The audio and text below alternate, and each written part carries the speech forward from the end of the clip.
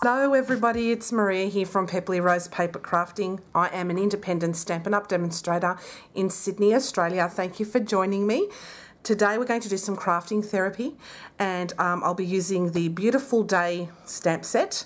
This is a gorgeous stamp set you can find in the annual catalogue. It's been around for a little while, but I only recently just got it, so I'm quite excited to use this. I'm going to use the gorgeous butterfly and I'm going to use the 3D Brick and Mortar embossing folder. With this butterfly, I'm going to do some no-line watercolouring with that, but I'm not going to use actual watercolour, aqua pen or anything like that. I'm going to be using my watercolour pencils and a blender pen. So we'll just get started with this card. You're going to need a scrap piece of Whisper White. I've got a layering Whisper White piece that goes on top of my card base.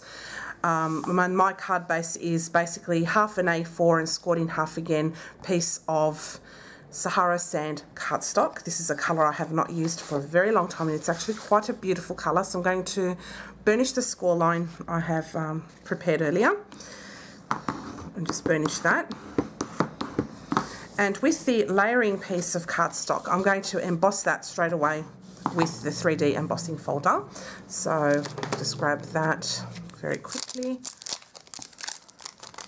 I keep mine in the original packaging as much as possible because I just like doing it. Alright, so we're going to have the bricks going this way. And I love that it's 6 by 6, so that allows you to put a whole card base. Yeah, it's really good. So I'll bring up my embossing folder. Sorry, my big shot. And this, put it in, and I'm going to use my 3D embossing plate and make sure it's within the platform.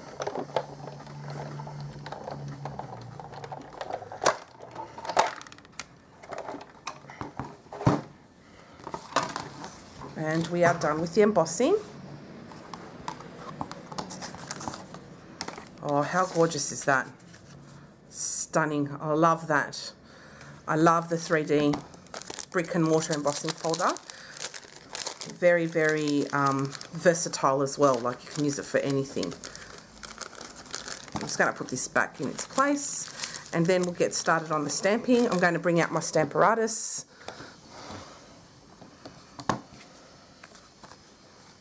And I'm going to bring out my piece of cardstock there.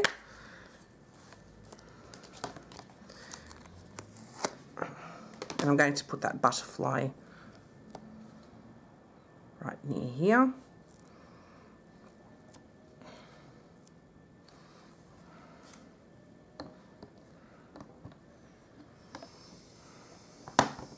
And then I'm going to ink it up in Sahara Sand ink.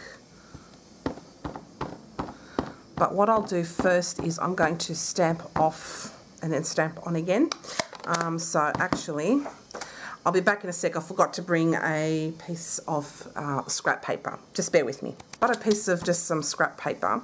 And now what I'm going to do is just stamp on this just slightly.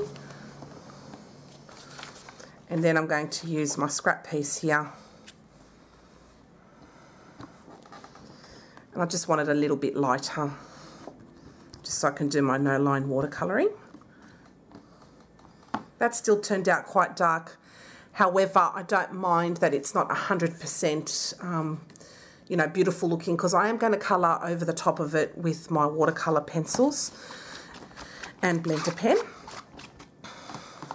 So I'll take that off. And excuse me. And so we will start the watercolouring. I'm just going to put this away so that way I don't lose my stamps, because I have been known to do that. I'm terrible.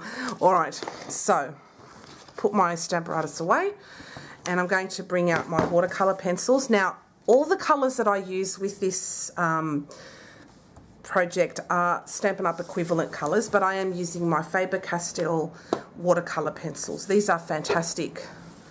I absolutely love them. They work really well, nice to blend and just lovely.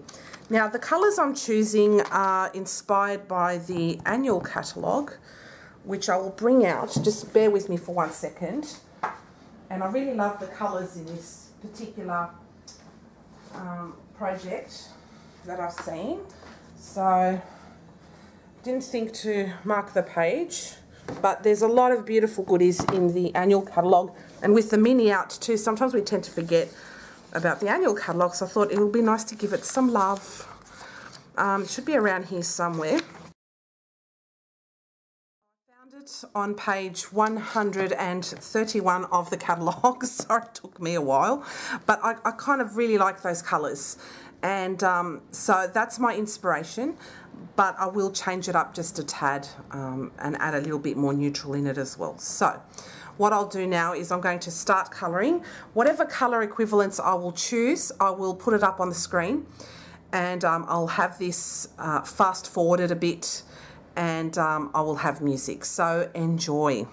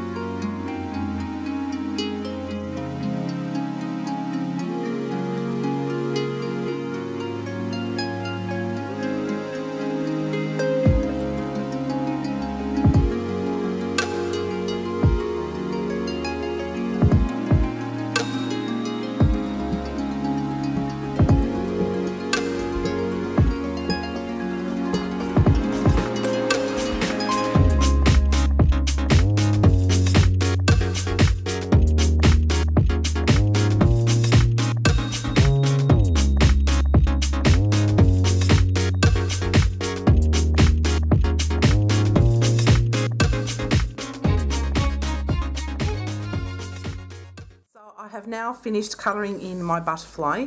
It actually turned out nothing like the catalogue, but I'm glad it turned out different, because that will complement the Sahara sand background, and it still looks beautiful.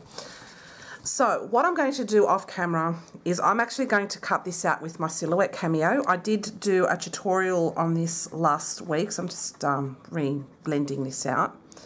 I did a tutorial on this last week, or the last video I did earlier in the week actually, and I showed you how to use the silhouette with your scanner. So that's what I'm going to do. I'm going to scan this in and I'm going to cut it out. I could use scissors because it's not overly hard, but I do want to have the nice outline of the butterfly and make it look really pretty. So with that being said, I'm going to do all of that now off camera. I'm going to use my Silhouette Cameo and then I'll be back.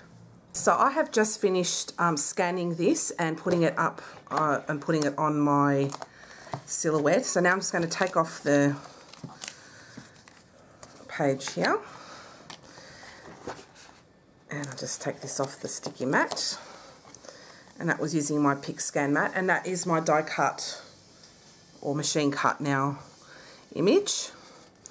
So what I'm going to do is I'm going to stick this down. And I love the way that turned out. So if you have the means of using, say, our Brother Scan and Cut or your Silhouette Cameo, I say take advantage, especially for stamps that don't have dies.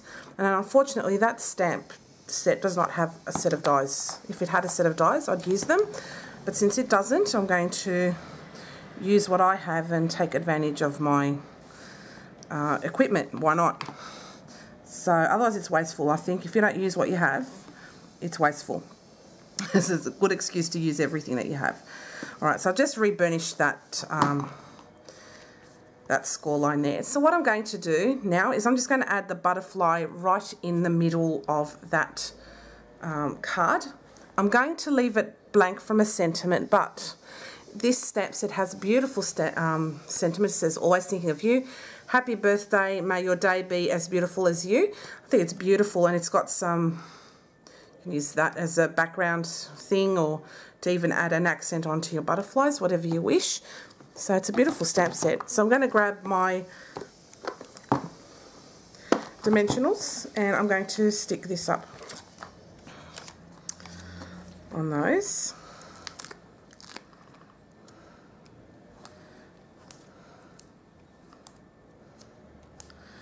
And I'll add one more in the middle and that will do me.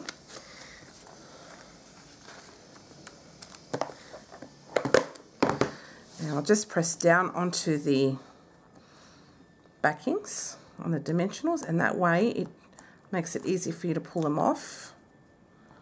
It's a hot day here in Sydney. It's going to be 36 degrees Celsius, so nice and hot. So everything's a little bit stickier than usual. Alright, so now I'm going to pop this in the middle here. You can have this to the side. That will look pretty too, but I'm going to have mine in the middle because it is the main feature for me.